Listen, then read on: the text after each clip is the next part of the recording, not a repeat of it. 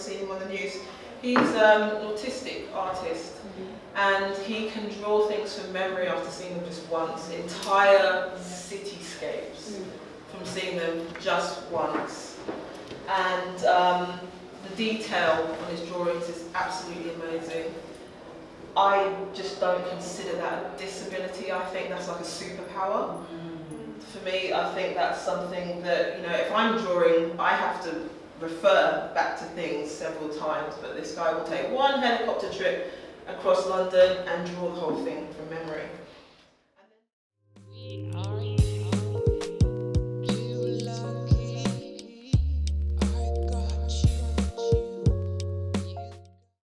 And for me to take that time out and not do anything, not draw, not sketch, not paint, not write, not sew, not do anything.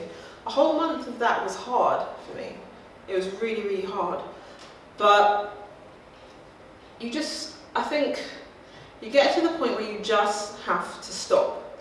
And if you don't see yourself that you need to stop, the universe will stop you for you.